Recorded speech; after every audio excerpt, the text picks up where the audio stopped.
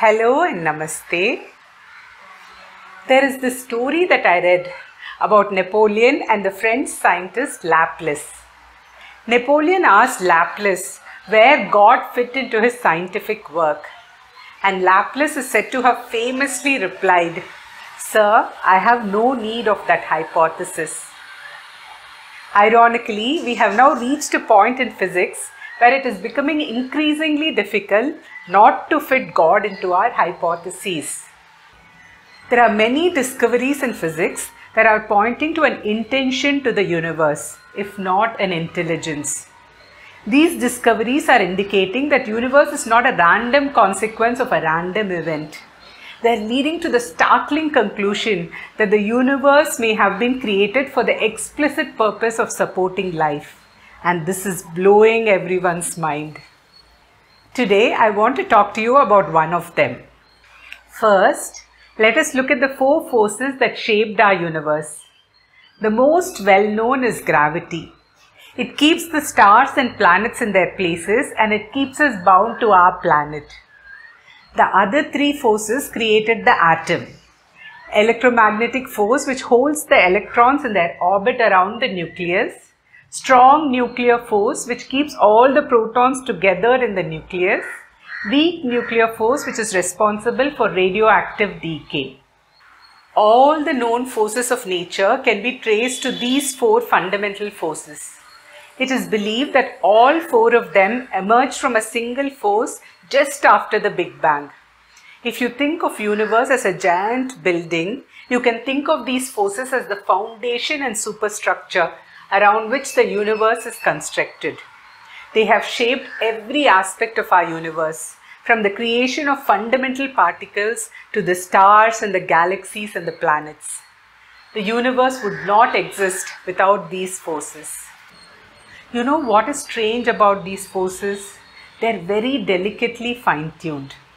If their strength was even slightly different, the universe would not exist. For example, if the strong nuclear force was 2% stronger, the atom would not exist. If this force varied as less as 0.5%, then life would not have been possible.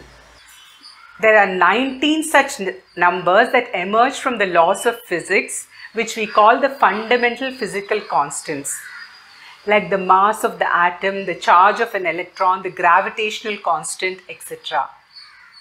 The remarkable fact is that the values of these numbers seems to have been very finely adjusted to make possible the development of life.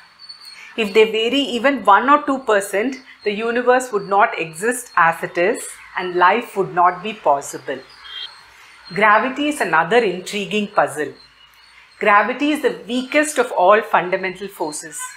It is 1,000 trillion times or 10 to the power of 40 times weaker than the electromagnetic force. The other three forces are similar in strength. Scientists are struggling to explain why gravity alone is so weak, since all of them emerged from the same force around the same time right after the Big Bang. Let me explain how this difference in strength impacts you and me directly. Why do you think you are standing on the surface of the earth and not plunging to the center of the earth? The gravity of the entire earth is pulling you to the center, isn't it? Yet you effortlessly overcome it. This is because of the electromagnetic force. The electrons in your feet are being repelled by the electrons in the floor. This force is so strong that you are not even touching the floor. At an atomic level, you are floating slightly above it. The electrons in the tiny piece of earth where you are standing is effortlessly overcoming the gravity of the entire earth. That is how weak gravity is compared to the other three forces.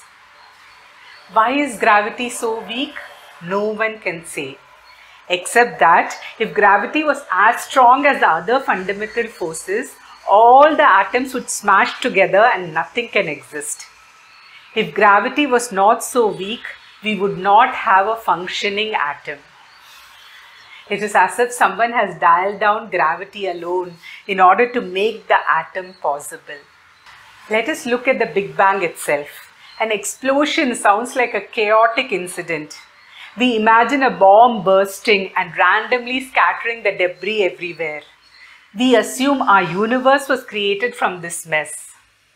Not at all. Big Bang 2 was fine-tuned to create the cosmos. It exploded at exactly the right force to create the universe.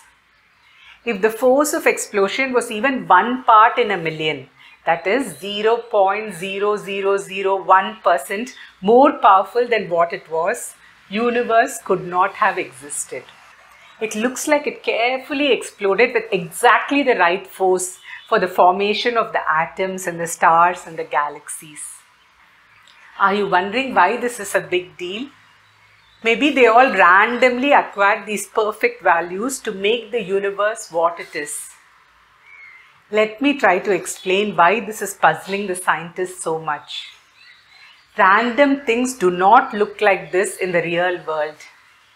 Anything that is this fine-tuned cannot be random. If the universe happened because of a random event, you should be able to vary any of these fundamental values by a lot and it should not impact the outcome. If you take a handful of sand and then pick another handful, you cannot identify the difference between these two handfuls.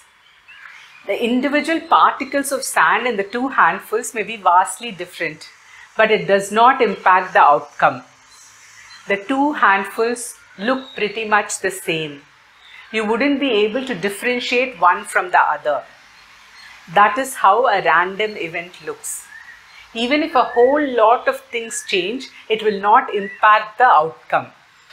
Now, let us compare this with something that is not random. If you take a pot and you pick a similar pot which is slightly cracked, you can tell the difference, isn't it? This is because a pot is made with intention for a specific purpose. Even a tiny crack is enough to destroy its function. As the conscious effort and intelligence being put into an object increases, its randomness decreases.